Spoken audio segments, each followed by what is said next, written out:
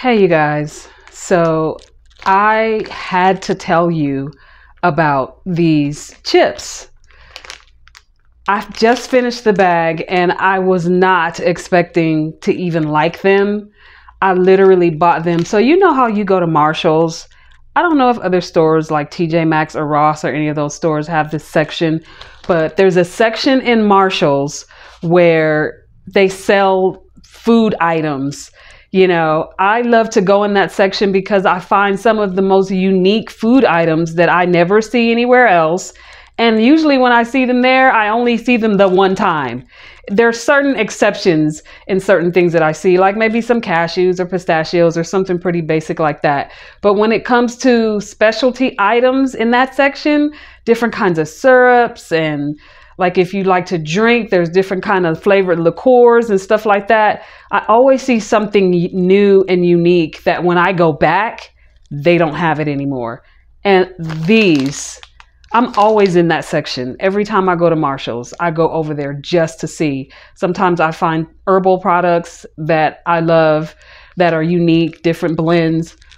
So today, no, that's a lie. I didn't eat all of this today.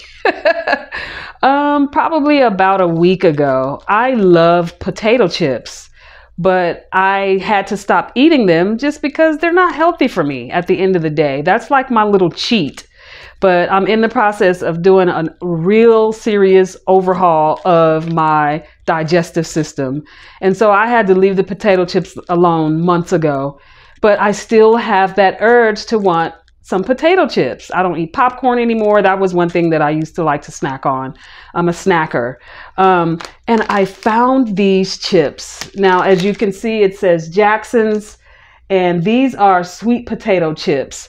What I love about them is the ingredients. Well, not only are they non-GMO, they are definitely gluten-free, made in a facility that is gluten-free, allergen-free.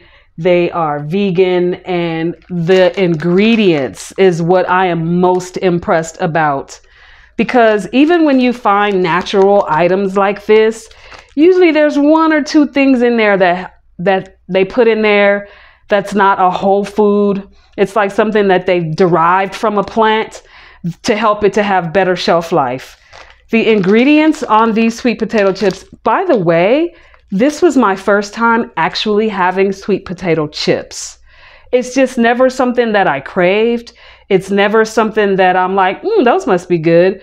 But for some reason, I saw these and I'm like, you know what? Just give it a try. Well, first, what I did was look at the ingredients because I do that with every food thing that I buy in a package. The ingredients, you guys, sweet potatoes, avocado oil, and sea salt. That is it. And I'm like, no way. It's hot in here.